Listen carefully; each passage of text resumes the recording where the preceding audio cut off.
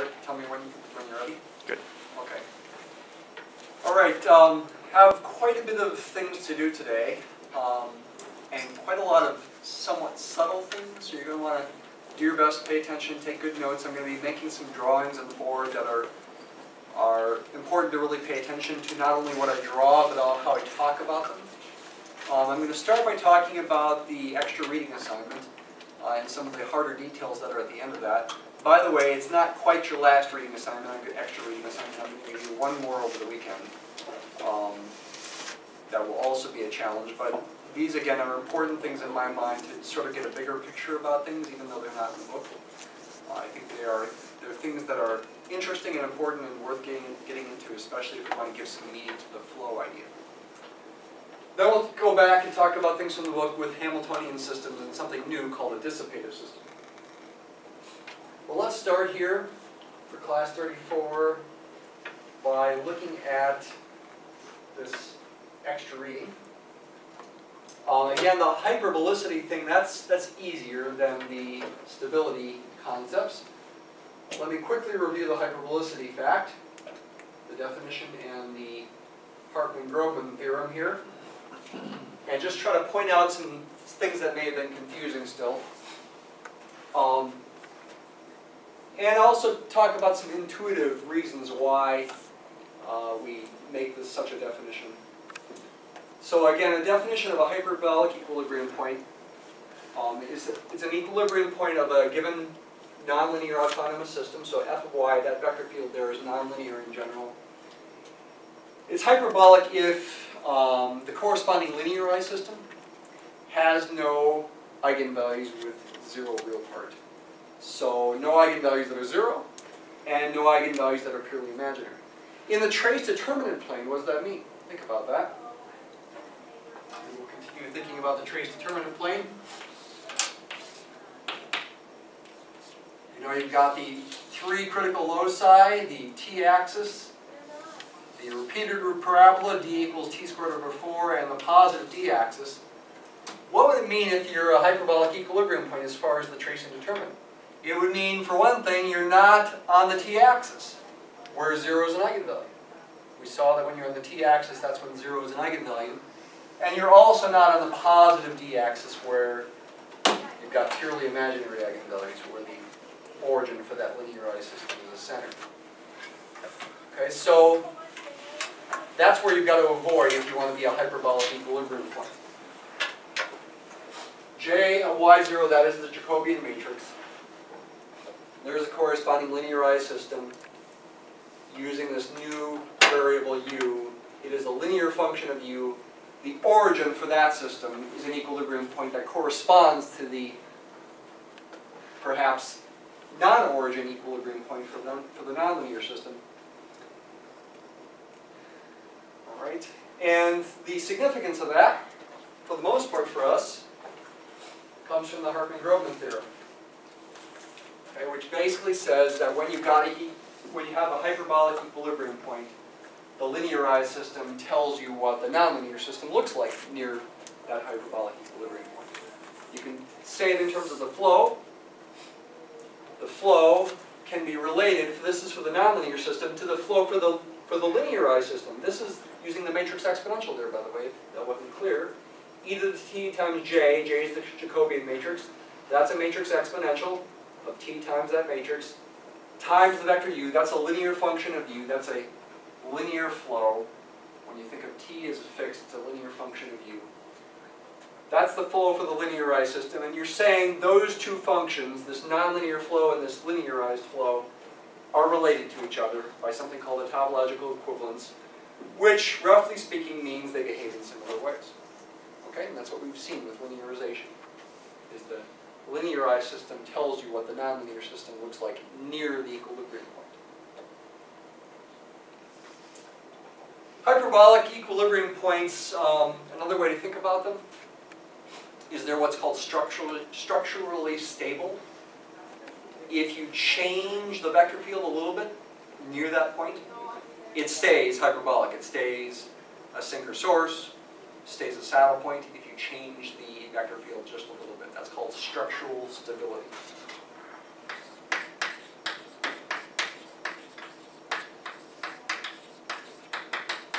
non-hyperbolic equilibrium points are not, in general, structurally stable. If you change the vector field a little bit, they could change. For example, if the nonlinear hyperbolic equilibrium point happens to be a center, and we're actually going to see some examples of that today with Hamiltonian systems. If you change the vector field a little bit, it could fail to be a center. It could be a spiral sink or a spiral source. And again, there was an example in the book like that. Can I clarify anything? I hope you're doing your best to pay attention. I know these are sort of difficult concepts. And it gets even more difficult with stability. So let's focus on that now. You've got these three definitions here of what it means for an equilibrium point to be what's called Lyapunov stable, unstable, or asymptotically stable. What does Lyapunov stable mean? It's a complicated definition. There it is. The best way in my mind to try to understand such a definition is to draw pictures. Okay, and so I'm going to do that. So with the camera, we're going to have to kind of go back and forth somewhat between the screen and the board here. I'm going to start to draw something on the board.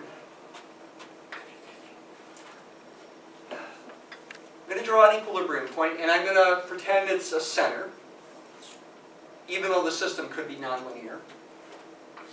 So I've got solution curves that are periodic solutions near this equilibrium point, say going counterclockwise. I claim such an equilibrium point is stable, according to this definition. What does that mean? Let's go back to this definition. It says if for all epsilon, that's Greek letter epsilon, it's a positive number. For all positive numbers epsilon greater than 0, no matter how small, there exists another number called delta greater than 0, so that, think of this expression as being representing the distance between y and y0. y0 is an equilibrium point for the nonlinear system. Y is an arbitrary point. This expression with the double absolute value signs, think of that as representing the distance between y and y0. It's pretty standard notation. If that's less than delta, then the output of the flow also has a distance from y0 that's less than something else, it's less than the given epsilon, for all t greater than or equal to 0. That's kind of a hard thing to try to understand. Let's go back to the picture here and try to understand it. I hope you wrote it down. It would be good to have it in your notes, even though it's up on here. The best way to think about this with a picture is to draw pictures of disks centered at this point, y0. So there's y0, there is your equilibrium point. I start with a given epsilon. Epsilon typically is thought of as being a small number, arbitrarily small. It doesn't matter how small it is. Draw a disk of radius epsilon centered at the equilibrium point. So I'm drawing a circle of radius epsilon. I'm thinking of that as not being a circle but being a disk, meaning it's the entire circle and the part inside the circle. Epsilon really represents the radius of that disk. All points that are inside this disk have a distance to y0 that is less than epsilon. Actually, it's what's called an open disk, which means you actually do not include the circle itself as part of the set. I can emphasize that by putting a dashed boundary here. Every point inside that open disk has a distance to that point, the equilibrium point, that's less than epsilon. And I'm saying this point is going to be stable if, no matter how small that disk is, you can find another disk of radius delta. Perhaps delta has to be really small so that the output of the flow, meaning the solution curve really, stays within the given epsilon of the equilibrium point for all positive t. I need to be able to find another disk, possibly smaller. It has to be smaller actually, so that if I start with an initial condition inside that smaller disk, it's got to stay inside the bigger disk for all time. How small does the other disk have to be? Well, I purposely made these solution curves look like ellipses to make sure that delta needs to be fairly small. When would a solution starting in there stay in there for all time? It looks to me like if I imagine my elliptical looking solution as being about this big and say touching these points for this particular drawing, if you make your delta disk this big or smaller, where these points are touching, that basically should work. Does that make sense? Because if you start in this disk, you're going to stay in the bigger disk as time goes by, even if you're near the edge. Now, to play it safe, maybe I want to make it even smaller. Even if you're at the top edge of this as your initial condition, you're going to stay inside the bigger disk for all positive time. Probably better talk about that again. Look at this definition again. It's hard to make the transition, I think, and it's hard to keep it all in your mind. The equilibrium point is going to be stable, and again, I claim the center is stable. If for all epsilon greater than 0, that's the bigger disk, but that bigger disk could be arbitrarily small.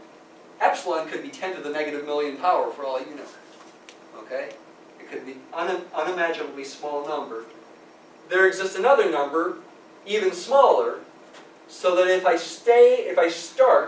y is an initial condition within a distance of delta of that equilibrium point, then effectively the solution is always within the epsilon of that equilibrium point. If you start in the smaller disk, you're going to stay in the bigger disk. The bigger disk has radius epsilon, the smaller disk has radius delta.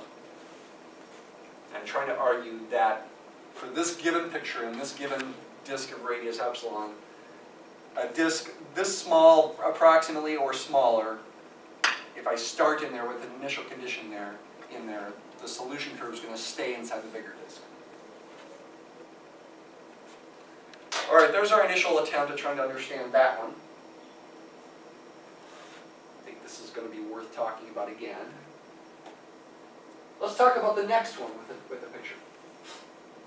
An equilibrium point is unstable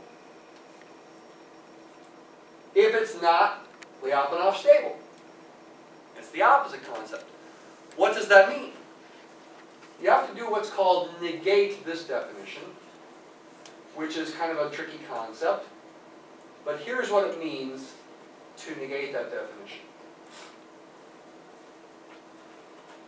There is an epsilon greater than 0. There is some disk centered at y0 of radius epsilon, so that for all delta, for your other disk, no matter how small, there is a point y, an initial condition in there. y0 is the equilibrium point here. When I think about this definition, I'm imagining y itself as being an initial condition. And some number t greater than 0, so that if you start in that really tiny disk perhaps, eventually you get outside of the other disk. That's unstability. What are examples of unstable equilibrium points? Well, sources and saddles are your typical kinds of unstable equilibrium points. Let's think about a saddle point. Think about a nonlinear saddle point, so you don't necessarily have straight line solutions. Stable separatrix going toward the saddle point as t increases. An unstable separatrix going away from the saddle point as t increases. What do the other solution curves look like? Well, think about it. We've seen examples. They've got to look about like this. I claim this point, this saddle point, is unstable according to this definition. Look at the definition again. There is some epsilon, there is some given disk, so that for all delta, for all other disks, no matter how small, emphasis on no matter how small, there is some initial condition inside that smaller disk, perhaps smaller at least, and some t where you eventually get outside the bigger disk. Typically we think of delta as being smaller than epsilon, though that doesn't have to be according to that definition. What should epsilon be? It really doesn't matter for this example. I could pick epsilon to be, say, some positive number. I could even pick epsilon to say equal 1 or 0.1. Doesn't matter. Some positive number, some positive radius, and that's my given disk centered at the equilibrium point. Y0 is the equilibrium point. So that's my given disk. The definition continues and says, for all delta, no matter how small, I'll put the emphasis on no matter how small by making it small. For all delta disks, like that, there's some y, there's some initial condition inside that disk, so that the solution curve eventually gets outside the other disk. Eventually. Well, how should you pick the initial condition inside this disk? Don't pick it along the stable separatrix. You pick it along the stable separatrix, it's not going to go outside of the bigger disk. But if you pick any other point, it will eventually go outside the bigger disk in this picture. No matter what other point you pick, as long as it's not on the stable separatrix, say I pick this point right there, the solution curve is eventually going to go outside of the other disk. I can pick it over here. It's eventually going to go out. Just don't pick it on that stable separatrix. So that's how you try to make sense about difficult definitions like this. In my mind, that's the best way to make sense out of it, is to draw pictures. It's also nice to have particular examples with numbers. And that's what I've got further down here. I've got particular examples with some numbers, though I often do it with arbitrary numbers like this, A here. You could plug in specific numbers if you wanted to for A. So here I have actual calculations, but it's good to think about the pictures too. Help you try to understand it. Okay, so this is our second attempt at understanding this reading more deeply. It's not something you're going to get right away. Okay? It takes time. What should you be able to do for the final exam? We'll come to that. It's possible I might have you make a drawing like this, or maybe I'll give you a drawing like one of these. And you need to essentially explain what I just tried to explain to you, based on the drawing and based on drawing the disks and how it's related to the definition. Sort of like a short essay. I'm not looking for super amount of rigor. I'm looking for getting the right basic idea. Okay? And I think it's worth doing. Why is this important? Why is stability and instability important? It's related to real-life models. Basically, you think of stable equilibrium points and what's called asymptotically stable as well, which I'm not talking about today, as being observable, and unstable equilibrium points as being not observable, as far as what you would see in real life. For example, think about the pendulum. So here's my arm. My arm is the pendulum swinging back and forth. The equilibrium point where it stays straight down, meaning velocity and position are both 0, is stable. I can observe that. It's also asymptotically stable when you've got friction, in the sense that not only do solution curves stay near there as time goes by, near that equilibrium point, but they even approach it. Because of friction, that pendulum is eventually going to stop, essentially. What's an example of an unstable equilibrium point? How about if the pendulum's pointing straight up? Technically speaking, if you could somehow balance that pendulum straight up perfectly, it would stay there. But that's not practical. That's not realistic. Nobody can do it. Not even a machine could do it. Because it has to be exactly pointing straight up in the pendulum model. Any tiny little breeze is going to move it away from that equilibrium, and it's going to move back and forth. and eventually, because of friction, slow down to equilibrium down here. So that's unstable. You can't really see it. You can't really observe it in real life. With competing species models, for example, saddle points are unobservable. What we saw typically is that one of the other species dies off. You don't typically approach the saddle point. You'd have to be exactly on that stable separatrix to approach it. And I mentioned this before. It's probably impossible for most nonlinear systems to pick an initial condition exactly on a stable separatrix. In most situations, that's going to be impossible. You're going to be off just a tiny bit. And that's going to mean you're not actually going to approach that saddle point. The stable separatrices do exist, but you can't really observe them. Does that make sense? That's the importance of stability versus instability. Stable equilibria are things you can observe. Unstable equilibria are things you really can't observe in real life. You don't observe them with probability 1. Okay, so that's our next attempt at understanding this. And again, there is going to be one more reading assignment, extra reading assignment, that I'm going to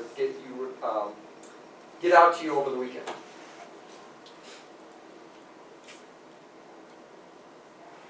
All right, let's talk more about Hamiltonian systems and the pendulum.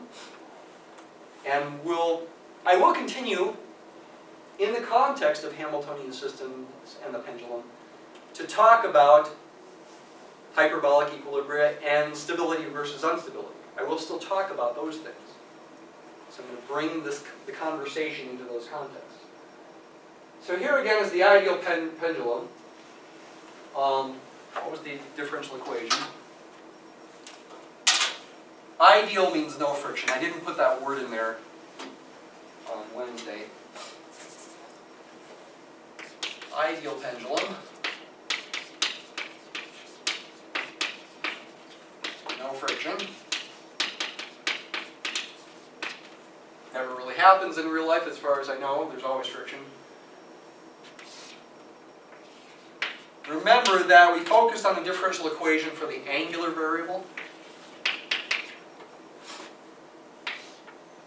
Here's your bob. Theta measures this angle. Positive if it's this way. Negative if bob is over here.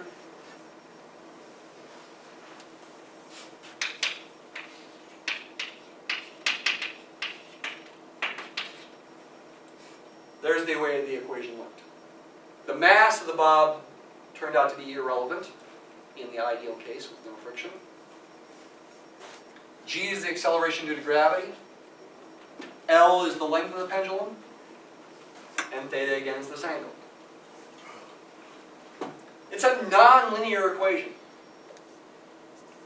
By the way, one other thing that means is that if you add two solutions of this, you do not necessarily get a solution. The linearity principle doesn't hold anymore. Say that again, if you add two solutions of this, you don't necessarily get another solution. It's because of the nonlinearity there with the sine of theta. If that sine theta were a theta, you really would have an undamped harmonic oscillator, which is linear. It's almost like a harmonic oscillator when theta is small. Catch this. When theta is small, when theta is close to 0, sine theta is close to theta. Look at their graphs. There's the graph of sine theta. The function of theta. Here's the graph of theta. When theta is close to 0, those graphs are close together. In fact, that's the tangent line to the graph there at 0. They're not only close together, but they get closer together as theta goes to 0 pretty fast. So replacing sine theta with a theta gives you a harmonic oscillator, and solutions to this should therefore be close to solutions of a harmonic oscillator when theta is close to 0. And that's what we see when we look at the phase plane down here.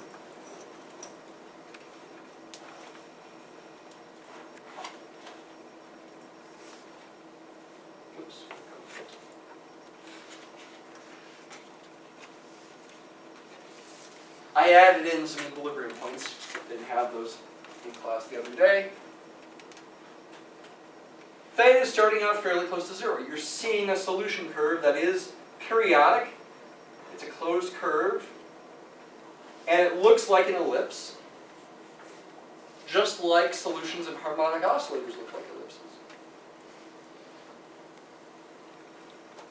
But because of this nonlinearity, it turns out that's not exactly an ellipse. It's not exactly an ellipse.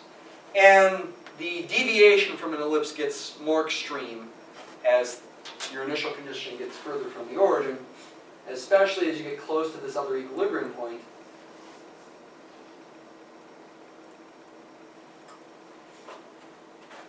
At theta equals pi, that's theta equals pi there, which corresponds to the pendulum being straight up.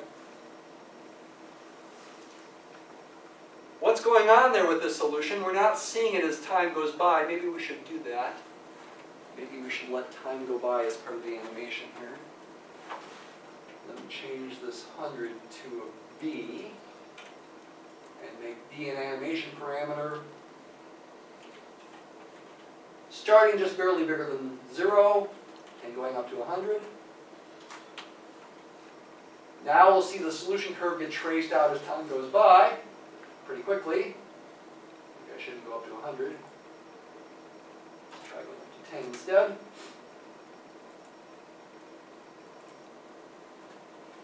Okay, that's corresponding to a small amplitude oscillation.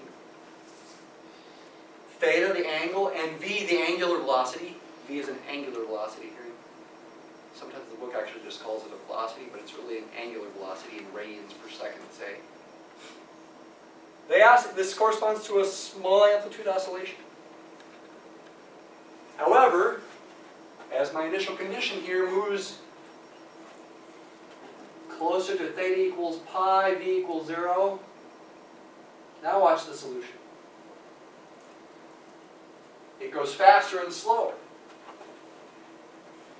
Slow at first, then it goes fast when it's here and here. It goes slow when it's near those equilibria. What does that mean physically? It means if you start out close to straight up, it is going to move slowly at first, like this. It's moving slower. The velocities, v itself is close to 0 and stays close to 0 for a while. And then it moves faster as it's going down to the bottom. That's just what you would expect. This model's predicting that. Because there's no friction, we can also make it go around and around and around.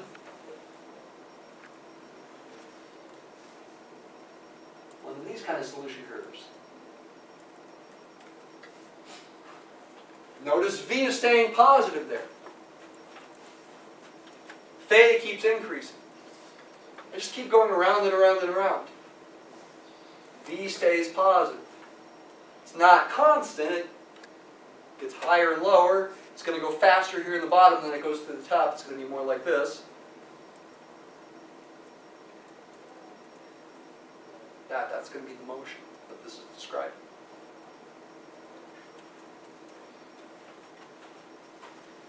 It's an example of a Hamiltonian system. I made a mistake at the end of class the other day when I wrote down the Hamiltonian function here. If you write this equation as a system in the usual way, by letting v equal theta prime, so your first equation is theta prime equals v prime equals negative g over L sine theta, and let's take L equal to 1. Just to keep things simpler here. I claimed this was Hamiltonian, meaning there's a Hamiltonian function, which is going to be related to the total energy, potential plus kinetic, though not necessarily exactly equal to it, related, such that the right-hand side of the first equation is the partial derivative of the Hamiltonian function with respect to the second variable.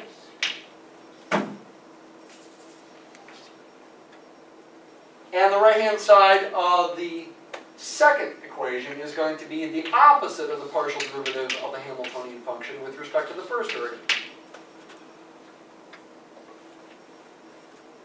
In fact, anytime the right-hand side of the first equation only depends on the second variable, and the right-hand side of the second equation only depends on the first variable, this first right-hand side only depends on v, the second right-hand side only depends on theta, anytime that happens, the system will be Hamiltonian.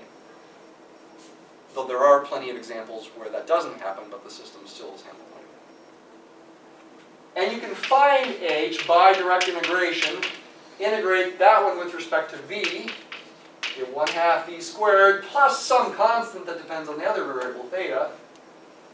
Not really a constant then, but it does depend on theta instead of v. Integrate that. I made the mistake of thinking I just needed to integrate this to find how it's dependent on theta, which caused me to put a plus g cosine theta here. But I don't really want to integrate that because that is the opposite of this derivative. I really do want to integrate this thing without the minus sign. I want to integrate the opposite of v prime, its right-hand side. I want to integrate g sine theta, which is going to give me minus g cos theta.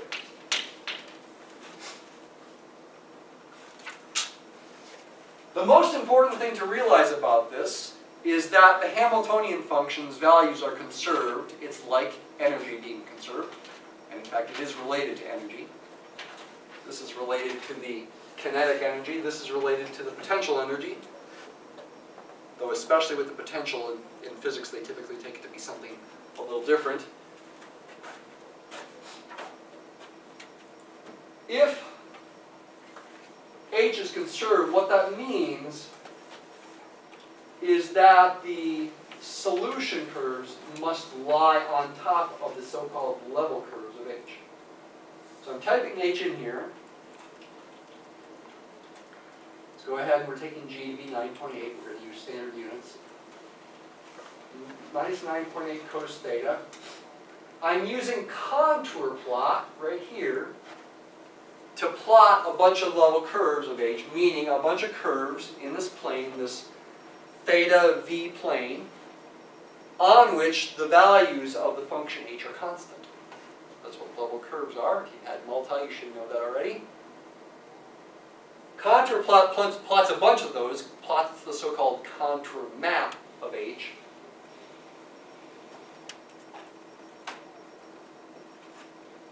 And there's some mistake somewhere. Oh, let's see. That's the mistake. Oh, I have to re-enter this line curve here, I think.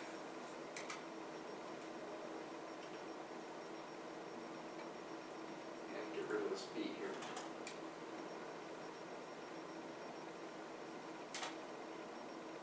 Okay, that's better. I did some copying and pasting that I forgot to correct. Forgot to make an adjustment for it. There we have it. There are the level curves of the Hamiltonian function. Along each one of these curves, capital H is constant in value. In fact, you can find out the values by moving the cursor over the curves. For example, right there, along that level curve, the output of capital H is 13.2. Don't overinterpret the meaning of the number itself. It's not necessarily the energy. It's not necessarily 13.2 joules. Don't overinterpret that. Just say, along these curves,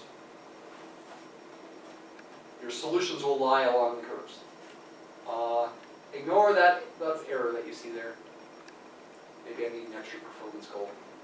It takes a little while to compute it and not make mistakes. Let it go. There we go. You can see those solution curves are on top of the level curves. We saw that d dt of h of, if we use x and y, x of t comma y of t, in this case it would be theta t comma v of t, is 0. If you assume x of t comma y of t is a solution curve. We saw that on Wednesday. That's why the solutions have to stay in the level curves. It doesn't tell you what direction they go in. You have to look at the differential equation to see that, or else add in a time effect here.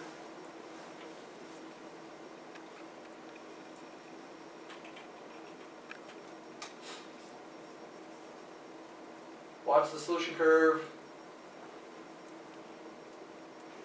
There it is.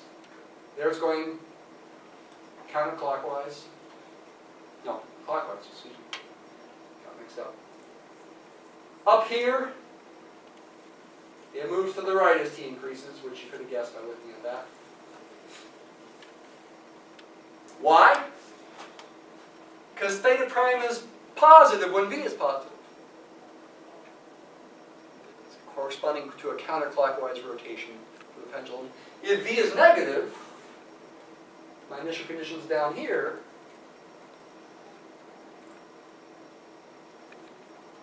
sorry for the slowness, then the curve goes the other way. Theta prime is negative when v is negative.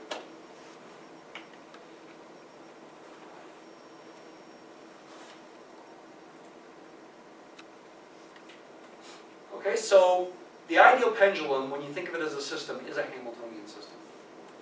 But there are plenty of other Hamiltonian systems that include examples where the right-hand sides include both variables. In fact, you can always very easily make your own very own Hamiltonian system. How? You can first start by creating the H.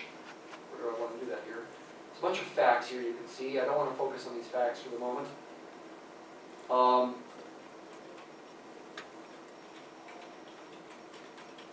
Just make up some function. It can be anything, pretty much. You might try x cubed times y squared, maybe, plus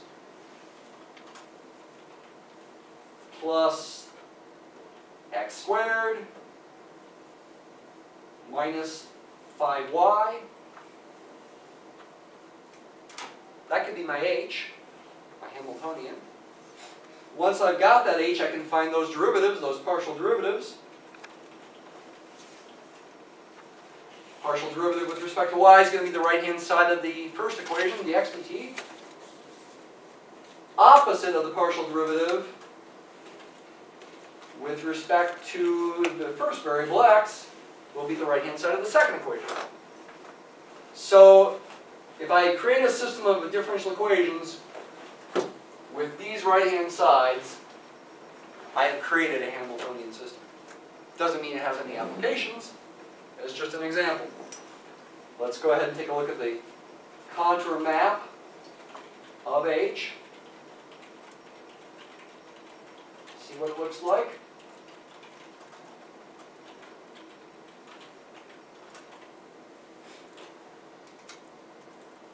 There it is. Does it have equilibrium points? Probably. You'd have to set these things equal to 0 and solve for x and y to see if you can find equilibrium points. Let me go ahead and do that. F of xy will be negative 5 plus 2x cubed times y. That's the right-hand side of the dx dt equation. G of xy, the right-hand side of the dy dt equation, will be negative 2x minus 3x squared times y squared. Let's go ahead and add the null lines in here with another contour plot.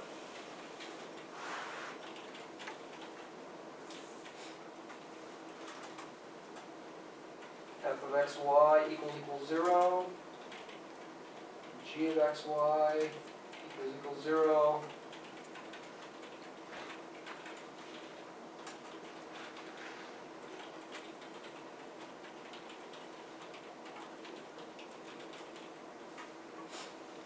Interesting. Doesn't look accurate to me as far as this one goes. Probably want to plot more points maybe, make those look nicer. Let's see, I think it's contour points. No, just plot points. Maybe it'll look nicer if I do that. Okay.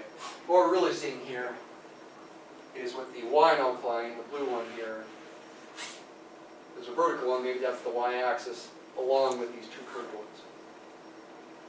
Where do red and blue cross? It seems like only there. It seems like probably only one equilibrium point.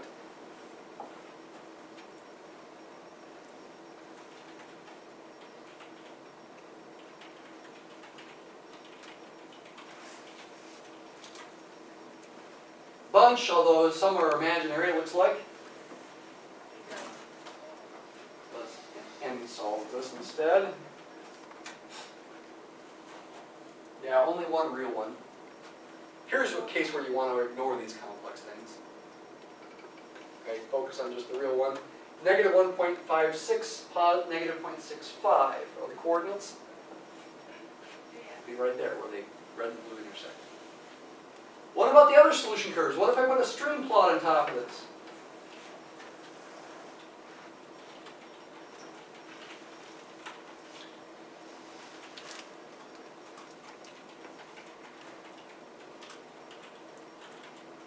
Oh, stream style. Let's make our water green this time. Green, so we can see it.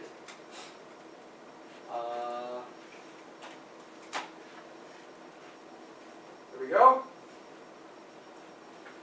Look at those streamlines. Can you see very well with the camera in green? Zoom in if you need to. They're along the level curves.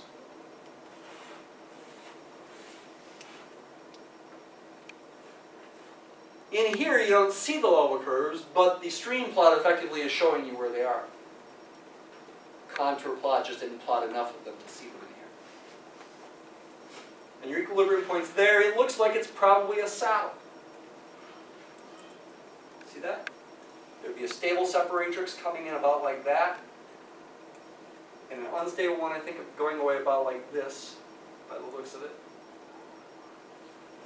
Looks like a saddle point. We could check that with linearization. I won't take the time to do that. The Hartman-Grobman theorem would imply that's a saddle. Actually, with Hamiltonian systems, another important thing to realize is you never get sinks or sources. You only get saddles or centers, as long as you are in a non-degenerate case. Ordinary saddles and centers. There are some non-degenerate examples, which are basically kind of weird examples. That can occur when you have 0 as an eigenvalue. Can I clarify anything there? Feel like you're getting the main points? I know there's a lot to try to digest today. What about if you add friction to the pendulum? For the second order equation, typically we write the friction term as B over M d theta dt. Don't forget the nonlinear part, G over L sine theta. There's your friction term. The mass comes into play there.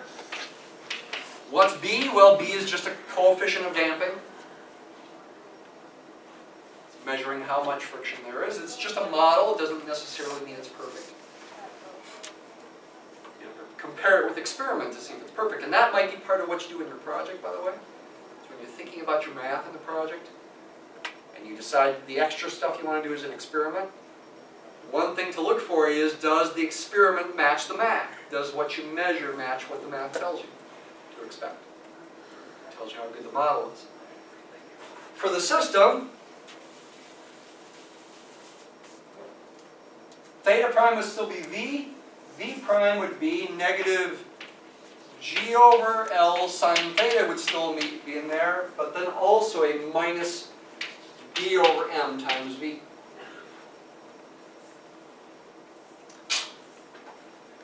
I'm going to take L equal 1 again, and let's also take M equal to 1. I'm going to use any solve here, and I'm using G equals 9.8. With B, I've got to use capital B for my time.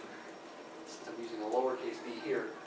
With b as part of one of the parameters for ND solved, b is going to be left unspecified. What do the solution curves look like in this case? That's the wrong ContourPlot. I need a new h here.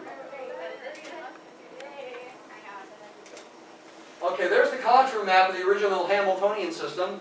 And actually, this is still Hamiltonian initially here because I've set b to be 0. B is the amount of damping. But now I'm going to increase b. Let's see what happens. I'm going to add some damping to make it realistic. A small amount of damping doesn't change things much, seemingly. Oh, well, okay, maybe it does change things. Is that accurate or not? Yikes, that's not accurate. Let's let time not go out to 1. Let's see, out to 100 here. Let it go out to 5 to start with.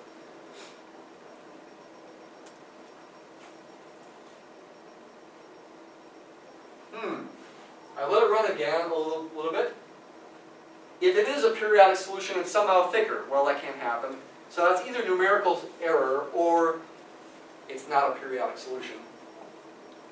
If I add more damping, it becomes more clear that it's not periodic.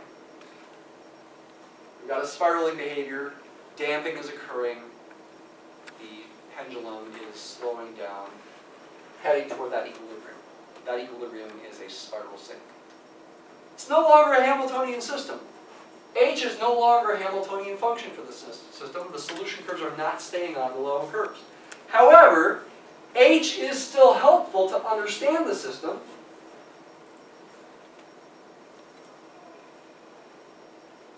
Let's look at this one.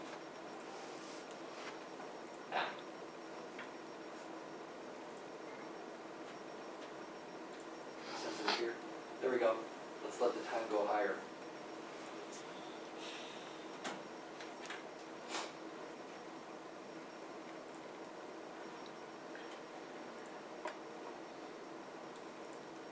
Trying to get it to go to the other equilibrium, like I had it. There we go. H is still helpful because look at it. This solution curve is going from lighter to darker. Higher values of H to lower values of H. It's starting at a fairly high value of H, and it always is crossing the level curves toward lower values, toward darker regions. So even though H is not a Hamiltonian function for the system, and the system is not Hamiltonian, H is still a helpful function for understanding the solution curves. In fact, it's got another name now. It's called a Lyapunov function now. Using the word Lyapunov again, some guy's last name, Russian. It's called a Lyapunov function, and the last thing I'll do today is show you that the Lyapunov function decreases along solution curves. Let's do this DDT calculation again. Same H here as before, but I'm including this damping. It's no longer a Hamiltonian function. I could still call it H. Maybe I should call it L now. It's no longer a Hamiltonian function for the system because the system is no longer Hamiltonian. However, it still has importance for the system. Its derivative, we will see, is never positive. It's always less than or equal to 0. Why? Use the chain rule again. And use the fact that you were assuming that x of t comma y of t is a solution curve, although if I'm going to relate it to this, I better use theta and v. Okay, let me change L to being 1/2 y squared minus g cosine x. Okay, so I'm going to use x for theta and y for v. What's dl dx? Look at this equation. Differentiate with respect to x. Get, careful, positive g cos x. Or sine x, sorry. What's dx t? Use the fact you're assuming it's a solution of the differential equation. Okay, x prime equals y. Now theta prime equals v. X prime equals y. Dx dt is y. What's dl dx? Or dl dy, excuse me. It's just y. What's dy dt? This is dy dt now. It's negative g over L sine x minus b over m y. Negative g over L, I'm taking L equal to 1 and m equal to 1. Negative g sine x minus b y. The terms involving that are g sine x y, here and here, cancel. All you're left with when you distribute the y through is negative by squared. B is a positive number and y squared is never negative. This is always less than or equal to 0, no matter what t is, for all t.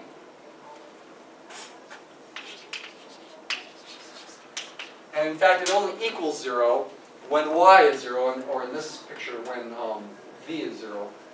The only time you get a derivative equal to 0 is when you cross the theta axis. Otherwise, solution curves are strictly decreasing, or L is strictly decreasing along solution curves. So it's still helpful to draw the phase portrait when you know this Lyapunov function. Okay, these are some pretty high-level ideas. Keep working at it. Again, I think starting this weekend, to give you some space, I will now make all assignments just completion-based. Okay? And probably that last week you won't even have to turn any in. Okay? I'll give you more space to do the project and the reading. See you on Monday.